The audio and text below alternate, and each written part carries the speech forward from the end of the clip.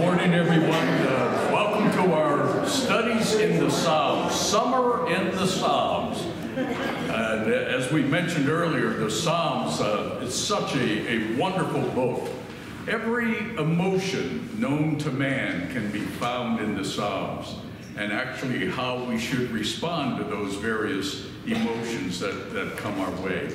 Now, we've been looking at Psalm 42 all the way through 49, and we're going to be looking at Psalm 48 and 49 this morning, and that actually ends the Sons of Korah Psalms.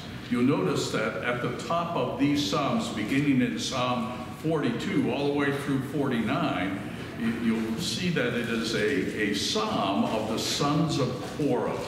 And of course, the Sons of Korah were musicians. They were the gatekeepers of the tabernacle and later of the temple as well.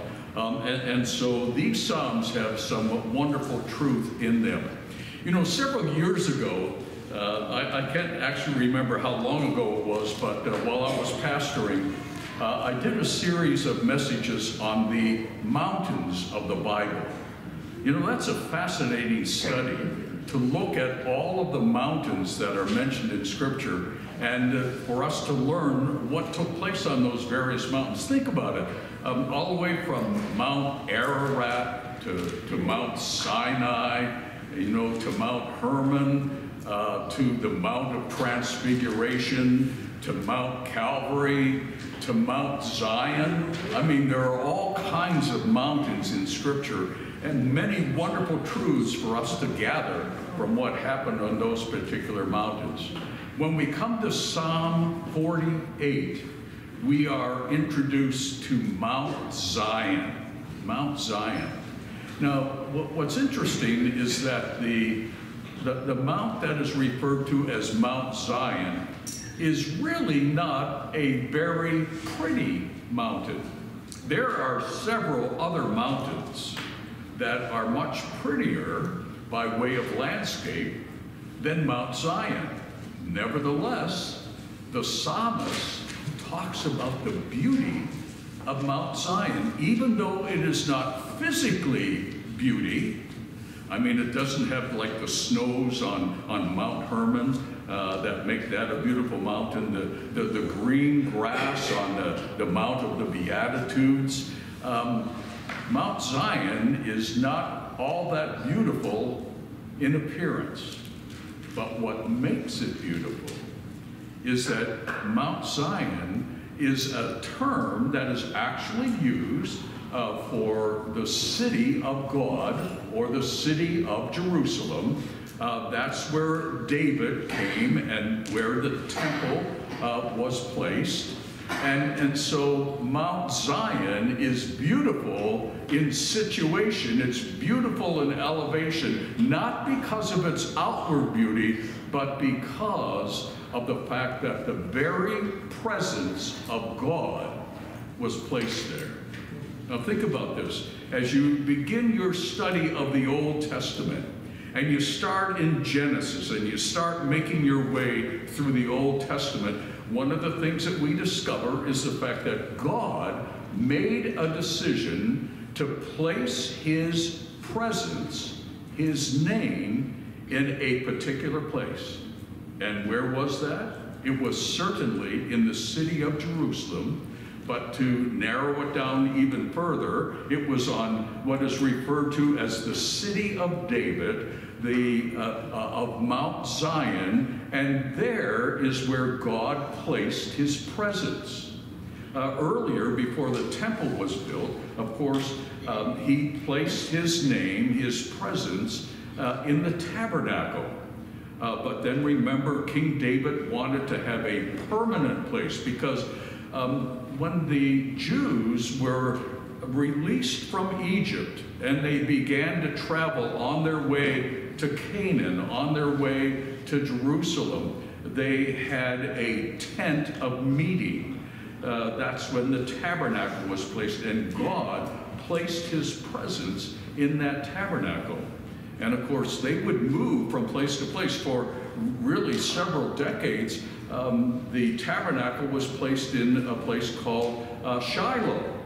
And then eventually it went from Shiloh, and David had it brought to the city of Jerusalem. So whenever you see Mount Zion, it's not so much a focus on the beauty of the landscape. It's the fact that God's presence was there. This is why Jewish men were required to make a journey to Jerusalem at least 3 times a year because of the 3 feasts, actually, that Pastor Rob mentioned this morning.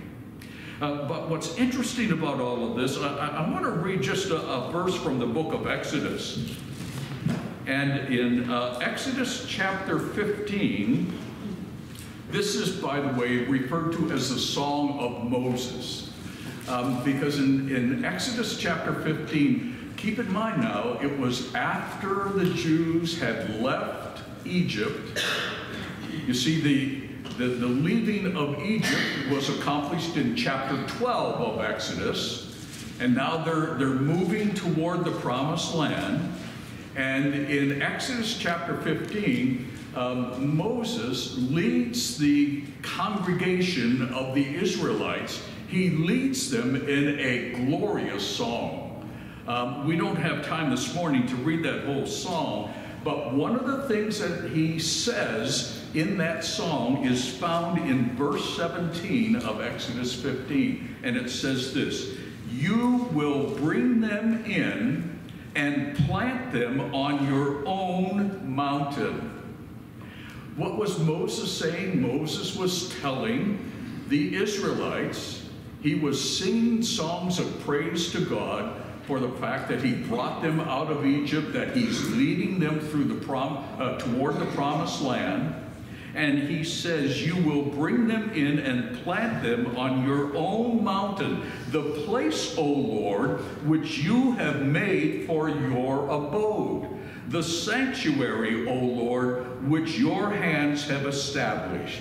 The Lord will reign forever and ever." So right there in the book of Exodus, we're reading of the fact that God's presence is going to be on a mountain. Over in the New Testament, and I'm going to read a few verses from Hebrews chapter 12 to kind of give us a little bit of background before we tackle Psalm 48. So we know that God was going to place his presence on a mountain. We saw that in Exodus. Now, that was looking forward to what God was going to do when we read it in Exodus. When we read what we're going to read here in Hebrews chapter 12, it's looking back to what God did in having his presence there on Mount Zion. It says in Hebrews chapter 12, beginning at verse 18, it says, "You have not come to what may be touched, a blazing fire and darkness and gloom and a tempest and the sound of a trumpet and a voice whose words made the hearers beg that no further messages be spoken to them, for they could not endure the order that was given. If even a beast touches the mountain, it shall be stoned. Indeed, so terrifying was the sight that Moses said, I tremble with fear." Now, of course, we read of this in the book of Exodus. He's making reference to Mount Sinai. And at Mount Sinai, where God gave the 10 Commandments to Moses, God made a statement, or several statements, really, to Moses, instructing the people not to come near the mountains. He said, if anybody comes up and even touches the mountain, they will be killed. And in fact, we read right here that even if an animal walked up and touched that mountain while God's presence was there, they would be annihilated. So he says that we haven't come to that kind of mountain. He's now talking in New Testament times. right? He's now talking in the days after the Lord Jesus had suffered and died. He had risen from the dead. He has ascended back into heaven. And now he's saying, we don't come to Mount Sinai. Because when God spoke at Mount Sinai, the people were so frightened. They said, don't let us hear that voice anymore. It scares us. So the writer to the Hebrews says this. Let me reread verse 21. Indeed, so terrifying was the sight that Moses said, I tremble with fear. But then notice verse 22 of Hebrews 12. He says, but you have come to Mount Zion and to the city of the living God. That's Jerusalem. He says, you have come to Mount Zion, to the city of the living God, the heavenly Jerusalem, to innumerable angels in festal gathering, and to the assembly of the firstborn who are enrolled in heaven, and to God, the judge of all, and to the spirits of the righteous made perfect, and to Jesus, the mediator of a new covenant, and to the sprinkled blood that speaks a better word than the blood of Abel. See that you do not refuse him who is speaking. Keep in mind what happened back on Mount Sinai. They didn't want to hear the voice of God. They were so terrified. But here it says, now that you've come to Mount Zion, it says, see to it that you do not refuse him who is speaking. For if they did not escape when they refused him who warned them on earth, much less will we escape if we reject him who warns from heaven. At that time, his voice shook the earth, but now he has promised, yet once more, I will shake not only the earth, but also the heavens. This phrase, yet once more, indicates the removal of things that are shaken, that is, things that have been made, in order that the things that cannot be shaken may remain. Therefore, let us be grateful for receiving a kingdom that cannot be shaken, and thus let us offer to God acceptable worship with reverence and awe. You see the difference between these two mountains. Mount Sinai was a foreboding mountain, one that struck fear. It was the mountain on which God gave us his standards of holiness. He gave his standards of holiness on Mount Sinai. We call them the 10 Commandments. Unfortunately, many people are under the impression that they are the 10 suggestions. And they are not the 10 suggestions. They are the 10 Commandments. And every one of us in this room, we have violated at least one of them. Many, perhaps, we have all violated. This is why Jesus Christ came into the world. This is why Jesus Christ offered himself as a sacrifice. When he was nailed to a cross, he shed his blood in order that we might be forgiven. But we must come to him in faith. We must come to him trusting in what he did as full payment for our sin. You see, you and I could never, ever pay for our own sin. What would we offer God if we say, well, I will offer him all of my good deeds? Well, the scripture is very clear. You do not get to heaven on the basis of your good deeds. You get to heaven on the basis of your faith and trust in Jesus Christ and what he did for you on Calvary's cross. When you recognize that when the Bible says all have sinned and come short of the glory of God, that includes us, that we're part of the all, when the Bible says all have sinned, and therefore we need a Savior. This is why we come to church, to learn more about this wonderful Savior who loved us and gave himself for us. We come to church so we can study his word. Unfortunately, today there are a lot of churches that have given up on the Bible. But the Bible is God's word. Jesus Christ told us very clearly that he has given us his word, And he has provided the Holy Spirit who helps us to comprehend the scriptures and to apply them to our lives. And so when we think of these two mountains, Mount Sinai is a mount of condemnation, but Mount Zion is a mountain of acceptance. It's a mountain offering us salvation through the finished work of Jesus Christ. So let's go to Psalm 48, because in the 48th Psalm, as I've mentioned probably several times, I like to put a title on each chapter, and I've called this one, God's Presence Abides. God's presence abides. Now, of course, the term abide literally means to remain. It means to stay somewhere. And God chose to place his presence in Mount Zion.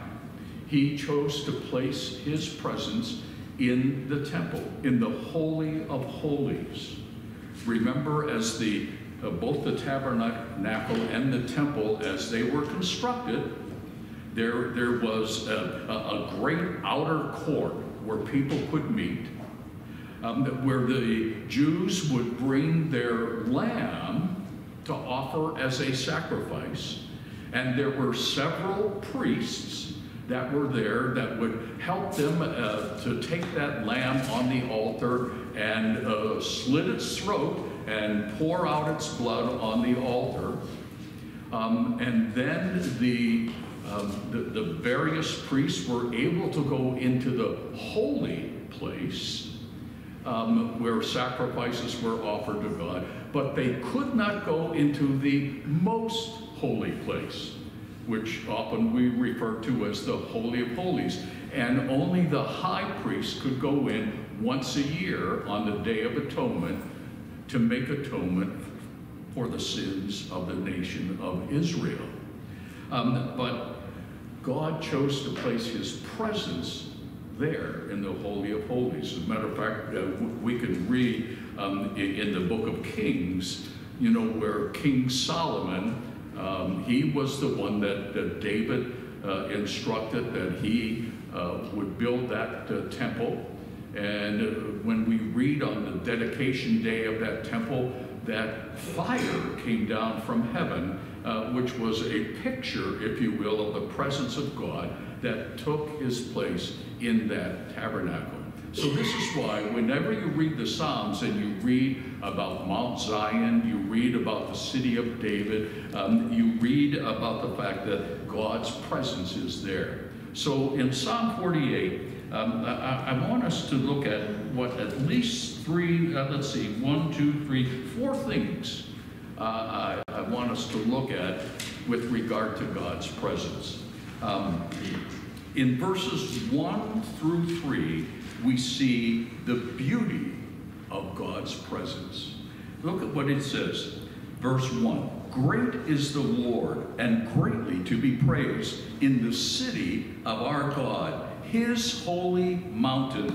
Beautiful in elevation is the joy of all the earth. Mount Zion in the far north, the city of the great King. Within her citadels, God has made himself known as a fortress. So notice what it says. So in these first 3 verses, it's talking about the beauty of Mount Zion. And it's beautiful because of God's presence. Notice what it says. Great is the Lord and greatly to be praised in the city of our God. Of course, to them, the city of God was absolutely the city of Jerusalem. Beautiful in elevation, it is the joy of all the earth. And beautiful in elevation because people had to move up toward the temple. It was raised, it was a position that was much higher than the rest of the city. Beautiful in elevation, it is the joy of the whole earth. Mount Zion in the far north, in the city of the great King, with her citadels. And God has made himself known as a fortress. So not only was the presence of God a thing of beauty. But we read in the next section, in verses 4 through 8, it is also a place of safety. A place of safety. Because even at the end of verse 3, it talks about citadels. God has made himself known as a fortress, but it's a place of safety because it says, look at verse 4, it says, "For behold, the kings assembled, they came on together. As soon as they saw it, they were astounded, they were in panic, and they took to flight. Trembling took hold of them there, anguish as of a woman in labor. By the east wind you shattered the ships of Tarshish. As we have heard, so have we seen. In the city of the Lord of hosts, in the city of our God, which God will establish forever." Now, what was this all about? What was the psalmist referring to here? He tells us that it is a place of beauty in verses 1 through 3, but then he begins to tell us that it is also a place of safety because of what he says. Look, the kings assembled and they came on together, and as soon as they saw it, they were astounded, they were in panic, and they took to flight. What's he referring to here? He's referring to the fact that people recognized and realized that this was the city of the God of Israel. This was the place where God had his presence known, and it was a place that the Jews could be safe, at least up to this point. That was exactly the case. Because keep in mind, all during biblical days, there were wars going on all the time. I don't know if you remember in history class talking about city-states, but I would say back in biblical times, they were city villages, and often villages would go at war one with another. And so here he's talking about these kings, which would be a term that was used for these village leaders. Often they would come together and they would, maybe we ought to attack Jerusalem, but they came and they realized, we can't win here, and they took flight. And so the people trembled. In 2 Chronicles chapter 5, it talks a little bit about what happens here in this particular city. It talks about the fact that Solomon, once the temple was built, he gathered all the elders and they wanted to bring the Ark of the Covenant into the city. It says in verse 2 of 2 Chronicles 5, it says, "Solomon assembled the elders of Israel and all the heads of the tribes, the leaders of the fathers' houses of the people of Israel in Jerusalem to bring up the Ark of the Covenant of the Lord out of the city of David, which is Zion. And all the men of Israel assembled before the king at the feast, that is in the 7th month." And it talks about the wonderful time of worship that they all had because of the presence of the Lord. And so we see that it was a place of safety. It says in verse 7, "By the east wind you shattered the ships of Tarshish." These were the ships that often would try to come off the Mediterranean and come and attack, and God protected them. It says, "We have heard, as we have heard, so have we seen, the city of the Lord of hosts, in the city of our God, which God will establish forever." So we know from verses 1 through 3, the presence of the Lord, the city of David, Jerusalem, Mount Zion is another term used for the same place. It was not only a place of beauty, it was also a place of safety. But then it was also a city or a place of love and praise. It was a city of love and praise. Look at what it says in verses 9, 10, and 11. "We have thought on your steadfast love, O God, in the midst of your temple. Notice that the presence of God urged them to be thinking about God. Notice that it says, we have thought on your steadfast love. You know, we call that meditation. What is meditation? Meditation is thinking through, it's pondering, it's trying to understand, it's comprehending. And so he says, we have thought on your steadfast love, O God, in the midst of your temple. Have you ever wondered why? Why did God love us so? You know, one of the most quoted and most known verse of Scripture is John 3:16. God so loved the world that he gave his only begotten Son, that whosoever believes in him should not perish but have life eternal. And so eternal life is not based upon how many good deeds we've done. Our eternal life is based upon what Jesus did for us in our place. And that's why we are called upon, yet even commanded, to trust him and him alone as our only hope for salvation. You see, salvation is not found in the church. Salvation is not found in a denomination. Salvation is not found in religion. Salvation is in the person and work of Jesus Christ and what he did for you and me. And so, you know, the day that we leave this earth and we come to the door of heaven, and, you know, people think because Peter has the keys to the kingdom that he's going to be at the door. And the average person says, you know, what are you going to say to St. Peter when you get to heaven? What are you going to say to him when he says, why should I let you in here? And if you start saying, well, you know, I went to church so many times, I gave so much money here, I tried to be a good person, I paid my taxes, he's going to say, hey, wait a second.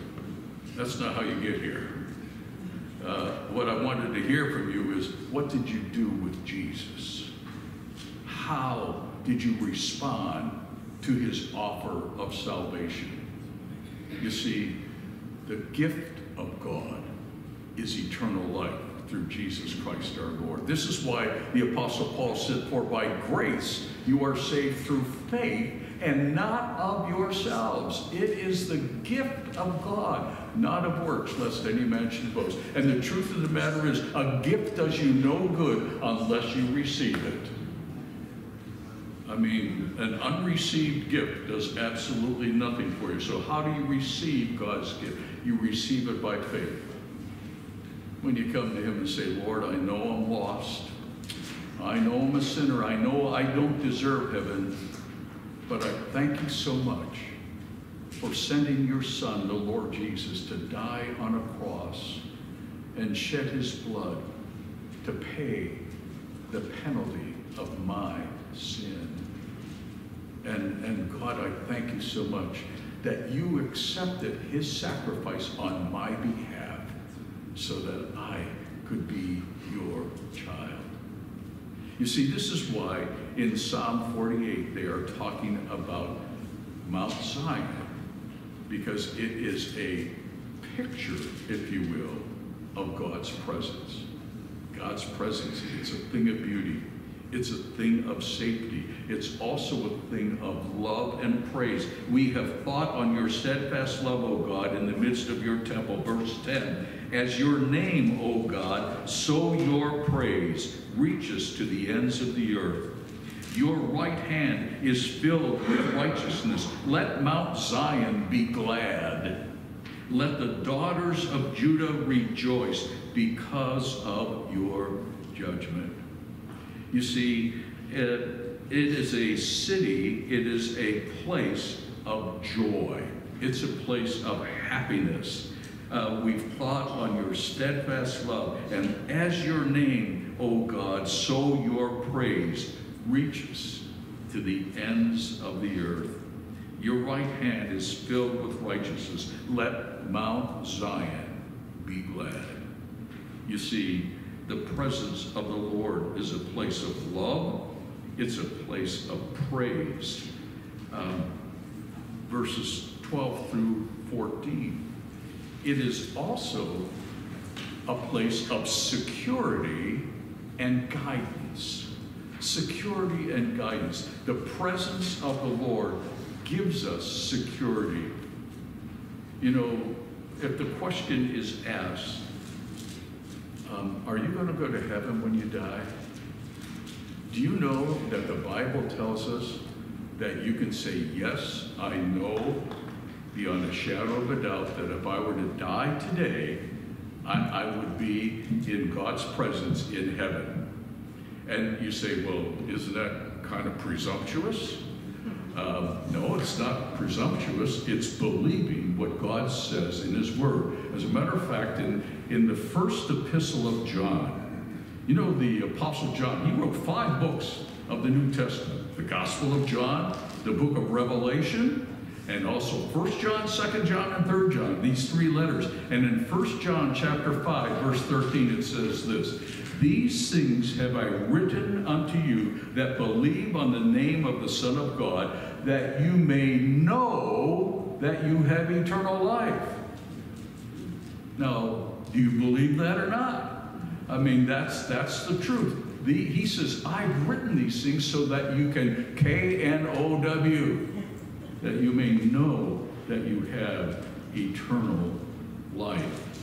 And so when you think of Mount Zion here in Psalm 48, it is a city, a mountain that also provides, if you will, security and guidance. Look at what it says in verse 12. It says, walk about Zion, go around her and number her towers. Consider well her ramparts, go through her citadels. Now, isn't it interesting that one of the things that the psalmist says that we ought to see in the city of God, one of the things we ought to see in Jerusalem, one of the things we ought to see on Mount Zion is how secure it is.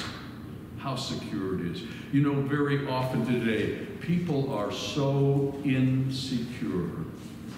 They don't really know where their safety lies. I mean, when you think of what's happening in our world today, when you think of what is happening in our country, that 50 years ago, we never would have believed that we would be at the place that we are today. How the things of God have actually been kind of put aside. You know, it all started back in the 60s, you know, when we couldn't pray in school anymore. We couldn't have the Bible read to us in school anymore. And we're seeing more and more and more as time goes on, you know, how the things of God are really put in the background. And not only put in the background, some have just refused to believe them altogether. But here he says, look, walk around Zion. And what do you see? You see these ramparts, you see these citadels, you see these towers. In God's presence is a place of safety. It is a place of security. It's a place of beauty. It's a place of love. It's a place of praise. It's a place of guidance. He says, go through the towers, the ramparts, and the citadels, that you may tell the next generation that this is God. You see, why is it that God wants us to enjoy his presence? Why does he want us to learn his word, to become familiar with his word, the Bible, so that we can not only experience it ourselves, but that we may share it with other people? This is why he says that you may go and tell the next generation that this is God, our God, forever and ever. He will what? Guide us forever. So the presence of God, Mount Zion, is a symbol, if you will, of God's presence. How can you and I have God's presence in our lives? Well, first of all, we have to acknowledge who he is. I've said this before, and I'll probably say it a million times again.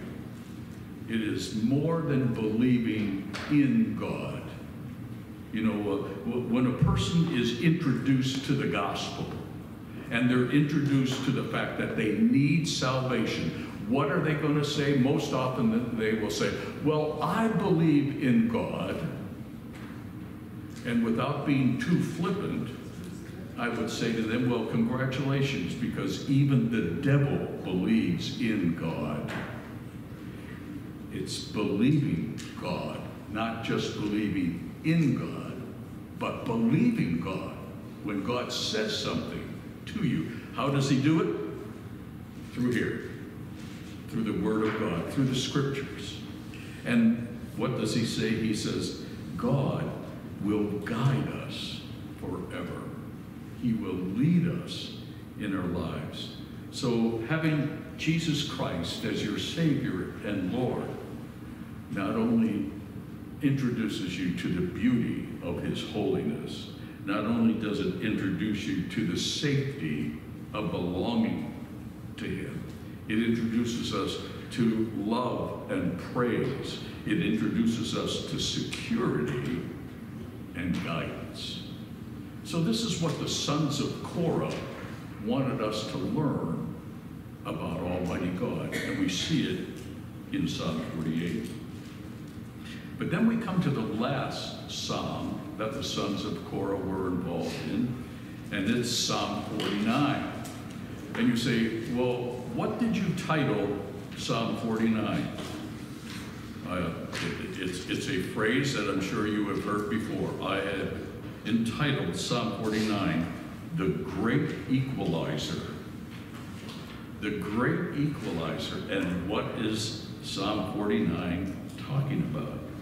Well, in Psalm 49, you know, we have 20 verses. And I've kind of divided it into 4 areas. In verses 1 through 4, I've said about these first 4 verses, listen intently. Listen intently. That because verses 1 through 4 have a very serious message for us. So all throughout Scripture, by the way, you will hear this phrase, hear the word of the Lord. Hear the word of the Lord. And it doesn't just mean, you know, let the words make contact with your ears. It's actually saying, listen intently. Listen to what is being said, because it is being said for a reason. And so in verses 1 through 4, it says this, hear this, all peoples, give ear, all inhabitants of the world, both low and high, rich and poor together. My mouth shall speak wisdom, the meditation of my heart shall be understanding. I will incline my ear to a proverb. I will solve my riddle to the music of the lyre. You say, now, I understood it all the way up until verse 4. What does it mean, I will solve my riddle to the music of the lyre? Keep in mind that the Psalms, all 150 of the Psalms in the Old Testament, is what is referred to as the Psalter, or the hymn book of Israel. These Psalms were not just read, these Psalms were sung. And it was part of their worship when they would gather at the temple. And later, after the temple was destroyed, they then began the synagogue movement, and they would gather together in synagogues, and part of their worship was singing these various psalms. And so notice in these first 4 verses it says, listen intently. He says, and it doesn't matter whether you're rich or poor. This is why, beginning, I talked about this being the great equalizer. because this is, everybody needs to listen to this. Whether you're religious or irreligious, whether you're rich or poor, whether you're in high-class society or low-class society, everybody needs to listen. It says, give ear, all the inhabitants of the earth. My mouth shall speak wisdom.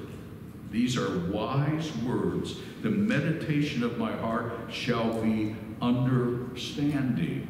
I will incline my ear to a proverb. I will solve my riddle. In other words, I will solve the problems that I have in life, the questions that I have in life. They refer to it as a riddle, because many people will say, man, I just don't understand why things are happening the way they are. I don't understand this, I don't understand this. He says, I will solve my riddle by paying attention to what's written here, but I can do it with music. You know, music helps us to remember things. You know, I hate to admit this, but I could probably sing a cigarette commercial. Because when I was growing up as a kid, I would hear it on the radio all the time. You know, you could take Salem out of the country, but, remember that one? Yeah, but you can't take the country, well, anyway. But what I'm saying is, music sometimes helps us to understand truth. This is why we sing hymns and we sing choruses. I love Martin Luther's hymn, Mighty Fortress is Our God. Wow. Think about that all along. All right, listen intently. It says, now, verses 5 through 9, I've called this realize seriously. Not only listen intently, but now realize what he's saying very seriously. He says in verse 5, he says, why should I fear in times of trouble when the iniquity of those who cheat me surrounds me, those who trust in their wealth and boast of the abundance of their riches? Truly, no man can ransom another or give to God the price of his life. For the ransom of their life is costly and can never suffice, that he should live on forever and never see the pit. What was this section all about? This is why I've entitled this, Realize Seriously What He's Saying.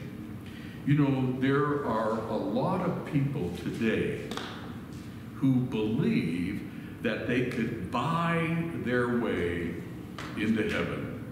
There are a lot of people who think that, man, if I'm generous enough, that means God's going to look down on me and he's going to accept me into heaven because I've been a generous person.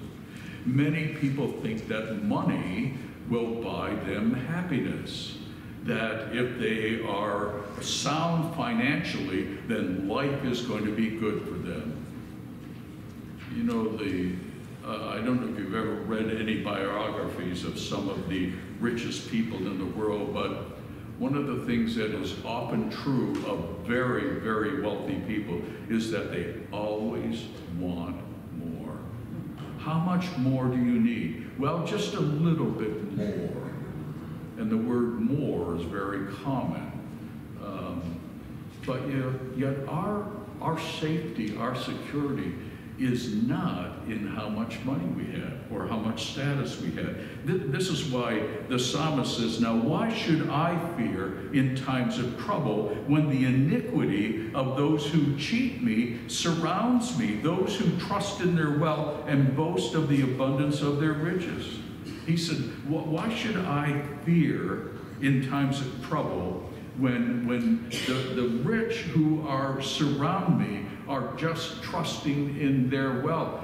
I don't fear because not only, he says, I don't fear not only because I don't have wealth, but he says in verse 7, no man can ransom another. No individual can pay for another or give to God the price of his life. This is why we need to trust in Jesus Christ, who gave his life for us. And you see, he offered himself as a sacrifice to God. Why? Because he was the only perfect sacrifice.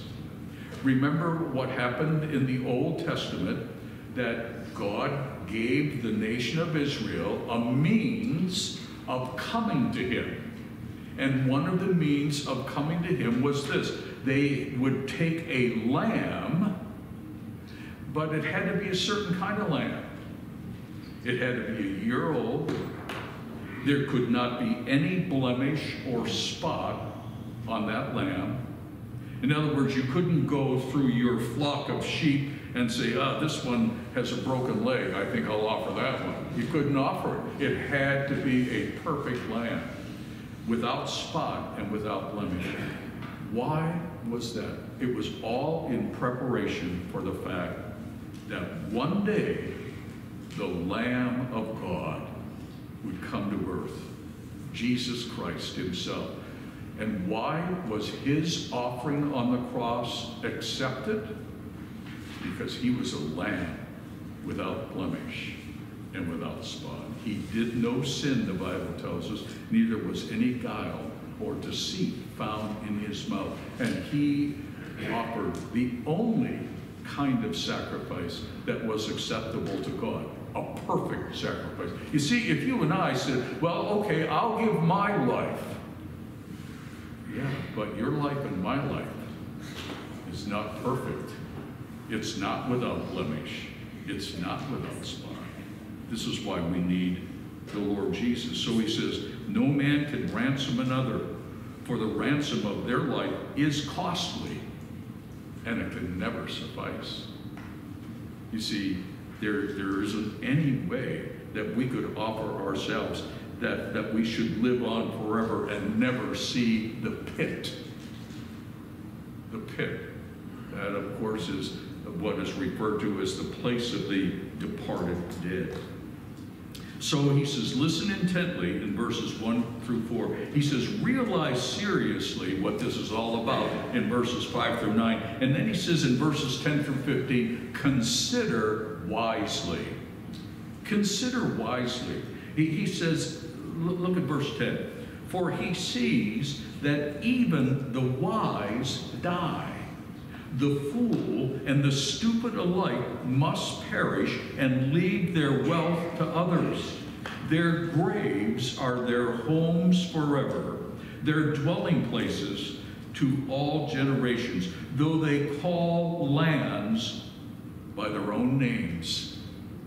You know, what's he making reference to? He's making reference to the fact that often people they want their name to live on forever. They want their name to be remembered by others. And so very often what happens is, well, yeah, I'll give you this piece of land if you name it after me.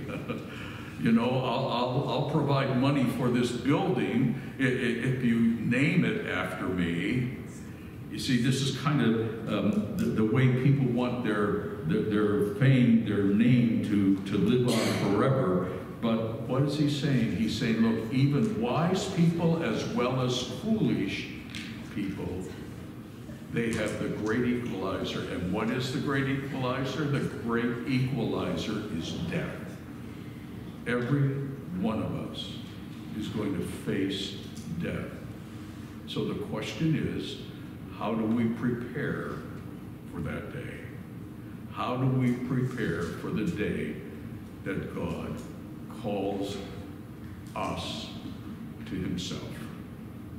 Or,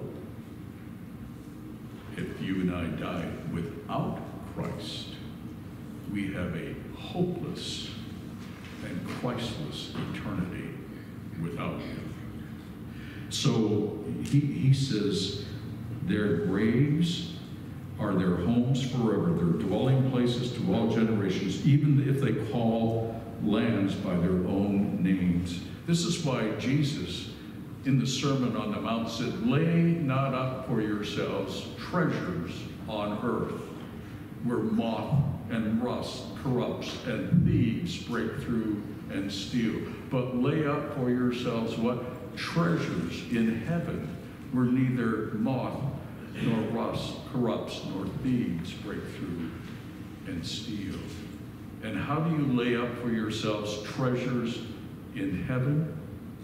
It's by, first of all, admitting your need for a Savior and putting your faith and trust in Jesus Christ and what he did for you and I when he died and rose again. And we live for him. And when we live for Christ, what does it mean? It means that we live lives that are pleasing in his sight. And remember, when you become a Christian, by the way, no one is born a Christian. If you say, well, I've been a Christian all my life, well, you've just violated one of the commandments by bearing false witness, because you have never been a Christian all your life. A person has to become a Christian by faith. And that faith is not in a church. It's not in a clergyman. It's not in your behavior. Your faith is in what Jesus Christ did for you when he died and rose again. And in response to realizing what he did for us, we say, Lord, take my life and let it be. Use me for your glory. And it doesn't mean that you become a missionary or you become a preacher. It's, Lord, I want you to use my life in whatever way you can, that I may be a help to others, that I might be able to share the words of the gospel with those that don't know you. It says in verse 12, man in his pomp will not remain. That's an interesting word. It actually means assets. Man and his assets will not remain. He's like the beasts that perish. This is the path of those who have foolish confidence. Yet after them, people approve of their boasts. You know, isn't that interesting? That's an interesting term. People who have foolish confidence. In other words, these are people who think, yeah, I'm going to go to heaven when I die because I've been a good person. That's foolish confidence. That's what it says here, because it is, you and I don't go to heaven based on whether we're a good person or not. We go to heaven based upon what we have done with Jesus Christ. Do we believe in him and believe what he says? And do we accept his offer of salvation? It says, you notice the word Selah or Selah. You see it often on a number of Psalms. It literally means pause and think of that. Pause and think of that. He says, verse 14, like sheep they are appointed for Sheol, that is the place of the departed dead. Death shall be their shepherd. These are people who have confidence in themselves as opposed to confidence in God. Notice the contrast between this verse where it says, death shall be their shepherd. Think of the contrast between Psalm 23, when the Lord is my shepherd. But here he says, death is their shepherd, and the upright shall rule over them in the morning. Their form shall be consumed in Sheol with no place to dwell. You know, the scripture has a parable in the 16th chapter of Luke. It was the rich man and Lazarus. And the rich man thought that he was going to be going to heaven, but he certainly wasn't. But Lazarus, who was very poor, you know, he trusted in Christ. And he was in glory. There was a big difference. We don't have time. We're almost out of time. But I want us to look at verses 16. Well, let's look at 15 first, because it's part of that section where we called it consider wisely. Look at what he says. God will ransom my soul from the power of Sheol, for he will receive me. Isn't that interesting? He will receive me. I think of two people in the Old Testament that God received. One of them was the name of Enoch. And we read about Enoch in Genesis chapter 5 and the 24th verse. Enoch, it says, he walked with God, and then he was not, for God took him. He didn't see death. There was another man in the Old Testament. His name was Elijah.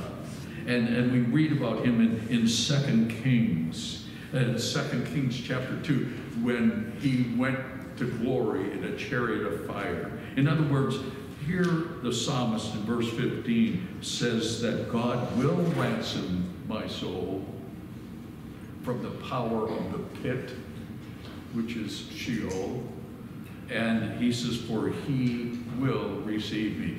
And why will he receive me? Not on the basis of my goodness, but on the basis of his grace and his kindness toward me by placing me in his family.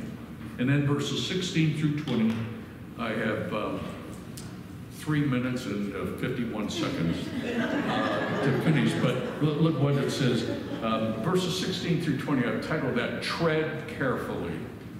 Tread carefully. It says, be not afraid when a man becomes rich, when the glory of his house increases, for when he dies, he will carry nothing away. His glory will not go down after him. For though while he lives, he counts himself blessed, and though you get praise when you do well for yourself, his soul will go to the generation of his fathers, who will never again see light. Man in his pomp, that is, man in his assets, yet without understanding, is like the beasts that perish. And interesting that the term understanding was found in verse 3 actually, verse 3, the meditation of my heart shall be understanding. But then notice in verse 20, he talks about the man in his assets without understanding is like the beasts that perish.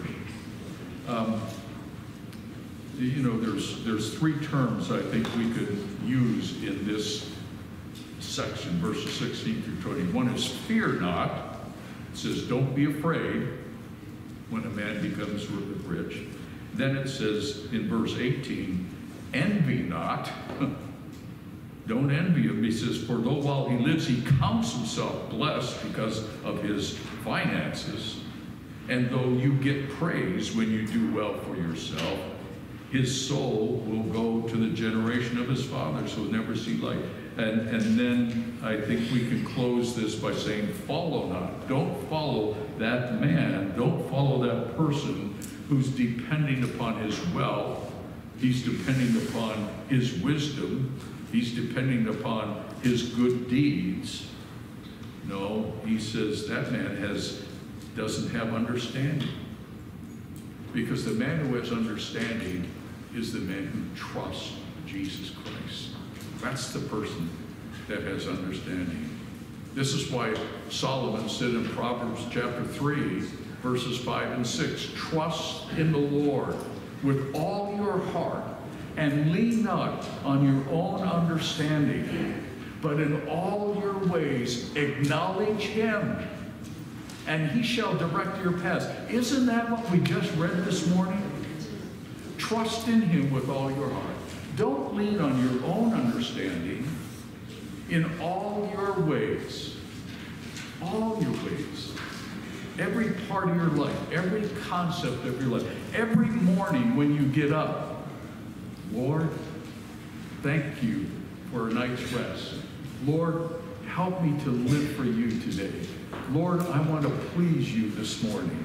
In all your ways, acknowledge him, and he will direct your paths. And how does he direct your path?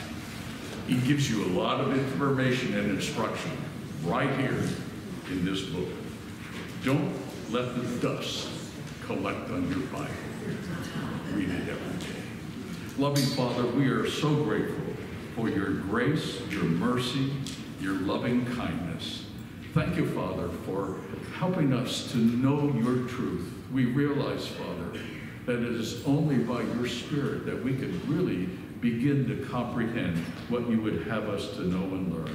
Thank you for the truth that we find in your word. I pray, Lord, that as we embark upon another week, may we look to you for wisdom, look to you for instruction.